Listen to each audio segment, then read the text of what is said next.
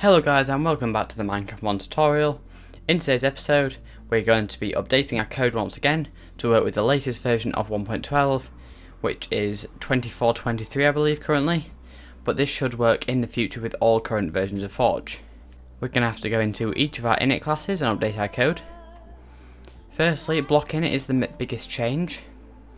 We're going to delete our register render and register renders function. We're going to use something new called model load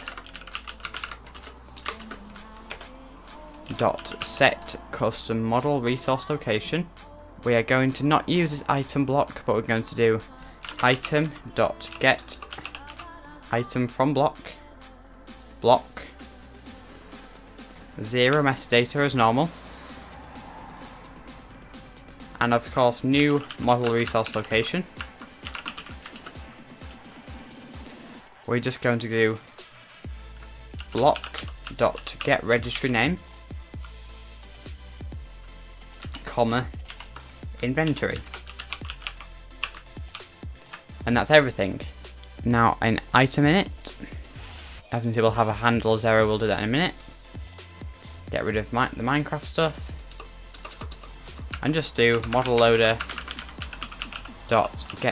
.set custom model resource location item 0 new model resource location item.get registry name, comma inventory, and that's it. You can now copy this into armor and tool init as they are identical classes.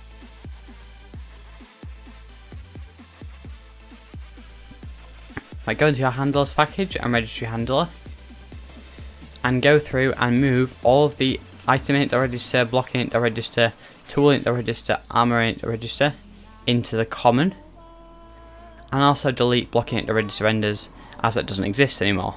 Now we've changed our code, we can go to the Forge website, files.minecraftforge.net, and download the 24.15 MDK. Extract here, copy all the files, and create a new one called tutorial mod 2. We can rename all these in a bit. Once again, go cd tutorial mod 2 and run the normal commands.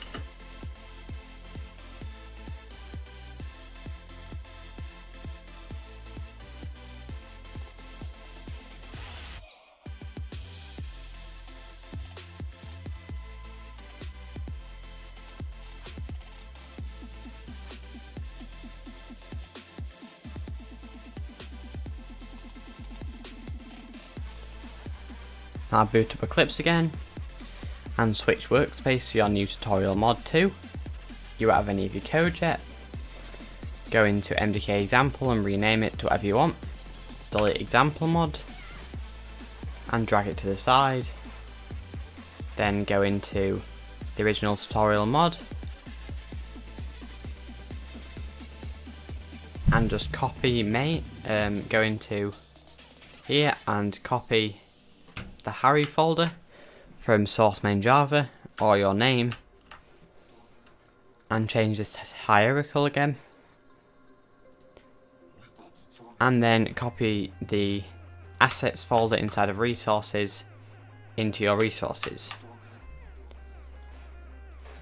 Now booting up the game should just be like previous.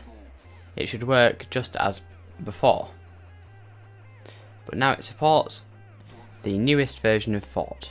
You're going to have to create a new world,